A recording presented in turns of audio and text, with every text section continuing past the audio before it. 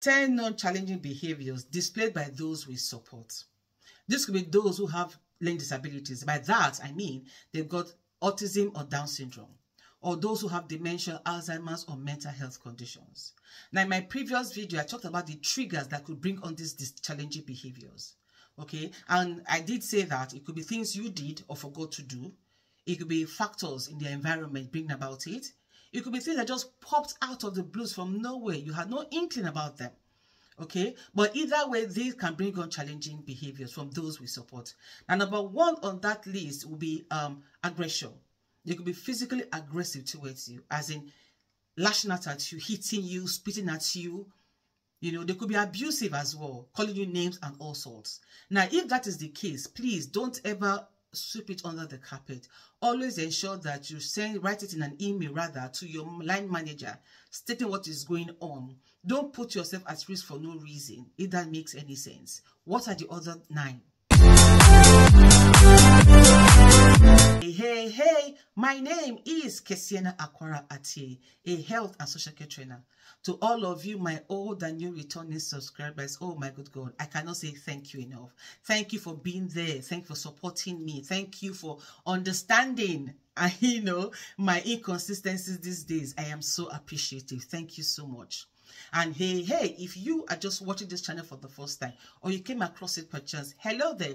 On this channel, I talk about everything care, all right? And you will do what to do, smash the subscribe button, give me a thumbs up by liking the video, and don't forget to click on the notification bell. So whenever I upload a new video, you, my dear, will be among the very first to know. All right, freely connect with me on Instagram, Care by Cares, TikTok, Caring Cares, and of course, follow me on Facebook as well, Kesiena Akwara. And now I'll see you there.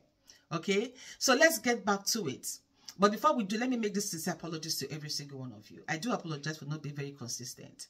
I've been having work commitments, family commitments, and me-time commitments as well. I'm trying to balance it all. What I'm hoping rather that in the coming year I should have balanced everything out. So 1,000 apologies once again. Okay. Now, number 2 point or behavior that could be displayed is what? Self-harming. And by that, I mean that they will bang their heads on the wall, pull out their hair, bite their lip or their cheek, their inner cheek, which will cause bleeding. Now, one thing I've got to realize that the more you tell them to stop, the more they carry on. So you need to understand who you are working with and what to do to prevent them from getting to that point. Because I believe in preventive measures, not curative measures. Okay. Now, number 3, sexually inappropriate behavior, where they touch themselves, fondle their genitals, or they undress in public, or they want to touch somebody else inappropriately. I've noticed a situation whereby one of the people I was supporting was, they were sitting in the lounge and his hands just went straight down there. And we had to say, please, could you take your hands off? Why? Because the other 3 females who were sitting there, they were looking at each other, looking at us and looking at him. And we said, okay, if you want to do that, we'll not say, don't do it. Can you go upstairs, please? And because he didn't want to go, so what did he do? He took his hands off. We said, could you please wash your hands? He said, no. So what did you do? We gave him antibacterial wipes to clean his hands with. That was case solved.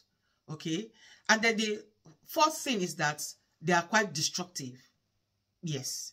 They could punch holes in the walls, kick, break things, and all of that. 5thly, they're also disruptive. So they disrupt everything going on. If somebody, let's say, some of the services are watching TV in the lounge, what would they do? Somebody could just pop up and then turn the television or throw something. That's disrupting the peace and quiet of the home. Okay. 6thly, you have what they call picker, where they're eating things that are not fit for human consumption. Like what? Like paint, sand, leaves, toilet rolls, carpets, or they are drinking things that are not fit for human consumption. Like bleach, sanitizers, washing up liquid, anything liquidy. Now, you might say how that is possible. It is very possible. I've worked in a home whereby there was an individual, I think there were like 8 of them in the home. There was an individual who would drink anything on site. Okay? And so what did they do? Every single thing in the house was locked up. Anything that had liquid was locked up. And so when you come into the house, your first thing is that you're given a bunch of keys to open each cupboard or whatever. Now, the keys are not labeled. Possibly the guy could read them. And so they were not labeled. And then you have to try and error till you open what you want to open and take what you want. Why? Because they don't want safeguarding issues. Because if anything should go wrong, oh my God, the paperwork will be crazy. Safeguarding, oh my gosh, it will be terrible. And you understand that they don't want such, stress on themselves. And I don't blame them. I went there once and I never went back. If that makes any sense. All right. Now, the next one to talk about is restlessness. They can be restless. That's the way of showing that they are getting there. This is a challenging behavior. And when you see that, all know what to do. But like I always tell people, don't let them get to that point where they are restless, they are pacing up and down, fidgeting. No, don't let them get to that point. Okay? The point is that they could be asking the same question repeatedly or doing the same activity repeatedly. Number 8 is what they call fecal smearing. You heard me right. So that means is that they will do a number 2, either on the floor in their room or wherever, dip their hands in it and use it to redesign their walls, if that makes sense. Now, it is not a very nice thing to come to work and be having to clean all of that all the time. I had a colleague who was faced with that kind of situation. Initially, they were not the ones cleaning. They had people coming to clean it. But it got to a point, those who were coming in to clean got tired of cleaning. And they would now ask the staff to start cleaning the pool. Of course, nobody wanted to do that. It got to a point, people were now leaving, resigning. And so they had to relocate, the individual to another place where they could handle that. All right. And lastly, they have what they call nighttime waking or sleep disturbance. So basically, when others are going to bed, they go, but stay a few hours, they come back down, they don't want to sleep anymore. Now, it's not very nice, particularly for who is on night shift and for the service user as well. Why? Because the next day, or should I say the morning of the next day, they're very cranky. They're not able to function as they should function. Is it any fault of theirs? It isn't really. Okay, but whatever you do, try not to let that happen. Again, I was in a similar situation. I had this gentleman who would wake up, he goes to bed, say like 9. By 12:01, he's up, and he stays all throughout the night, the early hours of the morning to the next day. And of course, the key workers working with him were like, "Oh, what happened?" And I'm like, "Oh, he didn't sleep." And they're like, "Oh no, don't let that happen again," because the whole day he was just not himself. And so I asked, "What do I do, to make him go back to bed?" They're like, "Switch off television, switch off the lights." So whenever I was there, I would switch off the lights, and if, for instance, I'm watching TV because there's nothing else to do, and he comes, I hear him coming out from his room, I switch it off.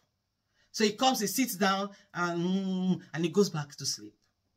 Okay? But the most important thing here is that let those who we support know that we genuinely care. Professionally, we genuinely care.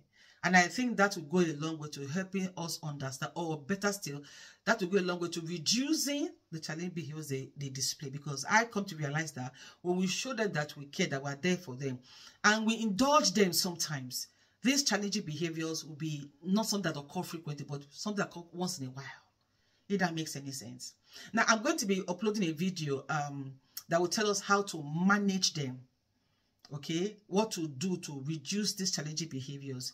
And if you know you'd like to see that video, leave your comment in the comment section, and I'll be sure this time to upload it earlier. Until I see you in my next video, guys, always remember this, never you forget that no matter what the matter is, you matter so much more. Au revoir.